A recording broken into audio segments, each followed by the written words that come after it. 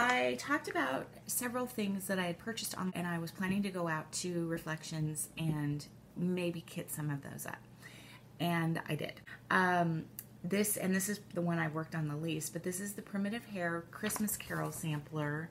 I'm sorry my lighting is terrible today. It is very rainy and dreary out, although now the clouds are starting to clear a little bit. But I had the lights all on. I'm in the kitchen, and I had the lights all on, and there was too much of a glare, so I turned the lights off. So, and this isn't a great picture anyway, but it is the Christmas Carol sampler by the Primitive Hair. I absolutely love this. Okay, so I kitted this up. I'm super excited about this fabric. This is a piece of linen. The color is ancient, and this is 32 count. I just got ever the tiniest start on the rooftop of one of the buildings, but if you can see this, it's pretty true to color. It's kind of a gold, and it has bluey splotches in it, kind of gray bluey splotches in it, and I thought this was, Julie came up with this. She's a kind of a genius at picking fabrics for projects. So that's Christmas Carol sampler. I worked on that just a little bit on Santa Sunday. I think I got to start on that, and yeah, I really like that. And I think I'll work on that again this weekend as well. The next one is the Barbara Anna Designs, the pumpkin, what is this called? The Witch, the Crow, and the Pumpkin. And this is the one that I got for this is one I ordered from Jen's Stitching Niche, and got this for the pennies on this. I mean, I love the cross stitch part of it, but sorry for the glare, but I love the pennies on this. And I started this, so I think I went out to Julie's on Tuesday afternoon last week, and so I may have started this Tuesday night, but if not, I started it Wednesday morning, and actually got kind of a lot. There is almost the crow done, and the beginnings of the witch. This fabric is also beautiful. It's oaken, 32 count oaken. 32 count is my jam. I really love 32 count. But let me see if I can show you the mistake that I made. So we picked out fabric, and then I was pulling the DMC and the fancy flosses. This one I'm just doing in DMC. But I was pulling the floss while Julie was cutting fabric and serging it for me. And these are all of and I was kind of doing it project by project. And these are all of the flosses, the DMCs, that this pattern called for. And then it called for a DMC, I think it is the 3340, DMC 3340, which was for the witch's face, like her face and her leg there. It's like 6 or 8 stitches. And somehow in the process I pulled 3846, which looks like this. You would have thought, when I saw that these were the colors, that it would have been a signal to my brain that clearly is not part of. Anyway, so I still need to go get 3340 for her face. So that's why her face and her leg is not stitched. Anyway, that one, it's Witchy Wednesday today. That is going to be in my game plan for today. The real reason I had to go out to Julie's was to get the next in my Farmhouse Christmas series. And I haven't looked at this in months. I haven't picked this up in months. I've just been collecting the charts and sticking them in the folder, and thought I was way further along on this than I really am, but I am struggling with this. I remembered when I pulled it out that I had to pretty much frog the whole house. The first one is the farm. It's this one. You've all seen this. And I remembered when I pulled it out, the barn was barely finished, and I thought, oh yeah, that's right, I had to frog the whole thing. I was off by a stitch, And so I started stitching back up and realized I'd made another mistake in the rooftop, and so I had to frog that. And it's still not perfect, but it's better. And so here I am, only on the first, look at that, not very far along. So I finished up the roof, which wasn't done, got a little bit more of this border in, and then started the next in the block, even though this isn't finished. I was just tired of doing white. I love this. I love it, and hopefully the next ones will go a little more smoothly. And I also plan to work on this every Sunday and possibly Merry Monday, along with some other Christmas something or other. The next one that I kitted up from Julie, and I was very excited about this, and I said, do you know the Plum Street Sampler Harvest Delivery? And she goes, yeah, it's on the wall over there. So she had the model of this, and this is one I bought from Jen Stitching Niche when I was just looking for sunflowers, and I love this. It does have a sunflowery feel, but it also has pumpkins. So we kitted this up. This is on a piece of Meadow Rue, 32 count Meadow Rue, and now one of the things, the only thing I said to Julie on this one is that I wanted a little piece a little bit darker so that horse would really pop.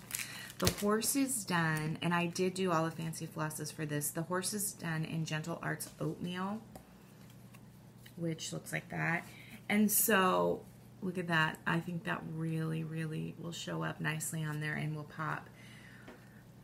You know, this is Harvest Delivery, and it has pumpkins on it. I just realized I haven't started this one yet. I may start this today and work on this a little bit for Witchy Wednesday. I love this. Well, you know me in Plum Street, but, yeah. I wish I could remember what she said, but McKenna commented on my last video about something like Plum Street's going to be your demise or something, and, you know, she's right, it is. So I did all the fancy flosses for that one, and I absolutely love it. Okay, and then I have to go quickly, otherwise this is going to be 3 videos. I saw this on Stitch Mania on Facebook, and this was one that I saw, and I thought, oh my goodness, I have to have that. This is a Leisure Arts chart. Oh no, it's a Better Homes and Gardens chart, probably from 1980. I didn't even look to see what 1987. I don't even think I knew. Yeah, I did know how to cross stitch in 1987, but I had just learned. Many of you may have seen this, but it's called Amid Amish Life, and it looks like this, and it's a series of 3, and someone had finished it, and she just did a gorgeous job, and she finished it just like this in the 3 separate frames. And I thought, oh, I want to do that. I want to do it exactly like that. And so I just went to it's charted in both Anchor and DMC, and I think there are 65 colors in this. I just bought a piece of even weave from Hobby Lobby when I was there. This is the real reason I went to Hobby Lobby.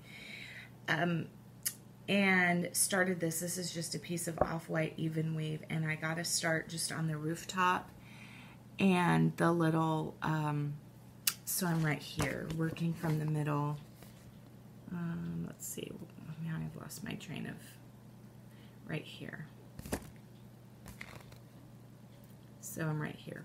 So I don't know what it is about this. This is kind of one of those traditional cross stitch. There's tons of back stitch in it. But I love this. I think it's just, I can't explain it. But you should see the flosses. There are a gajillion. So then while I was at Hobby Lobby, I took a quick glance. My Hobby Lobby has completely redone their cross stitch aisle.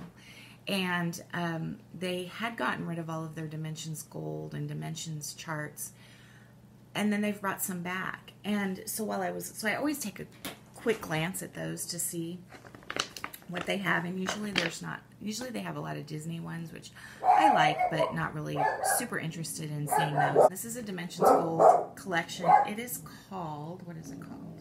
Where does it say what it's called? a treasured time. And I actually have a rug that I'm working on that looks very similar to this. And so, I don't know. This is one that I have no idea when I might start although I thought about starting it on Santa Sunday. But it's just, it looks like that. And it's just gorgeous. I absolutely love it. So, you know, and the thing is it's kitted up. And I used my 40% off coupon because those are kind of pricey. Not really pricey when you consider that they're kitted. But then while I was looking for the Dimensions Gold stuff, I realized that they're now selling Riolis charts, or kits as well. And the majority of them I didn't like, but I found this one that I absolutely loved. It's called An Afternoon in the Country, and it looks like this. And I thought that was just gorgeous. So I actually got a start on this, and I'm not a huge fan of the fabric. It's on a piece of Aida. It's on... I think this is 16 count Aida. I'm not sure. But I wanted to show you the flosses. So they all came organized on these floss cards. And they're wool. It's a wool and acrylic blend. And they are gorgeous to stitch with. They are just beautiful to stitch with.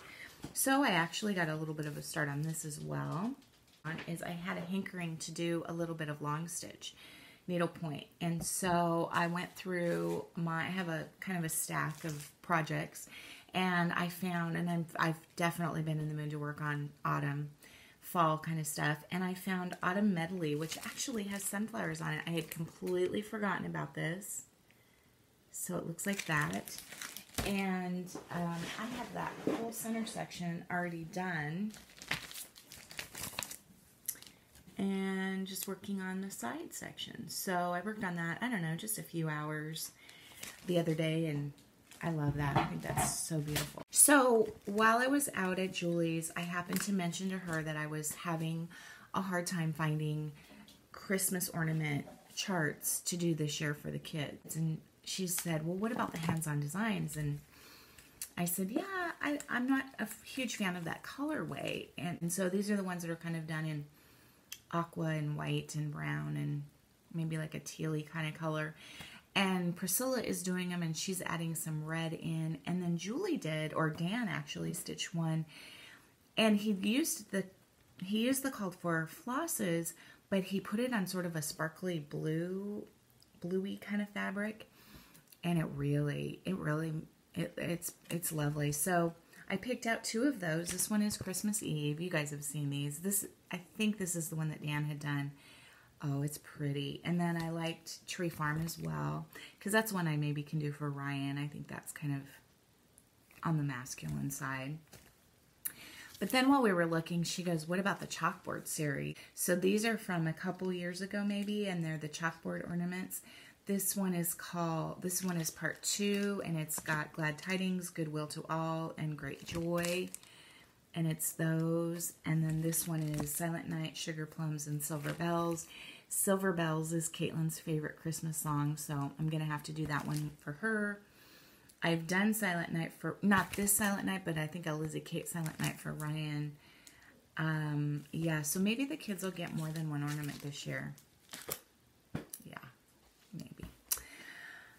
I had mentioned knitting socks and wanting to have 3 pair of socks done by September 7th, and that was probably not going to happen, but that was kind of my goal. I am working on one, and I found a mistake in it, first of all. I fixed the mistake, but you can kind of see it, so I can't live with that. I stitched 3 or 4 more rows. I don't have them here, but I stitched 3 or 4 more rows and decided, I can't live with that mistake.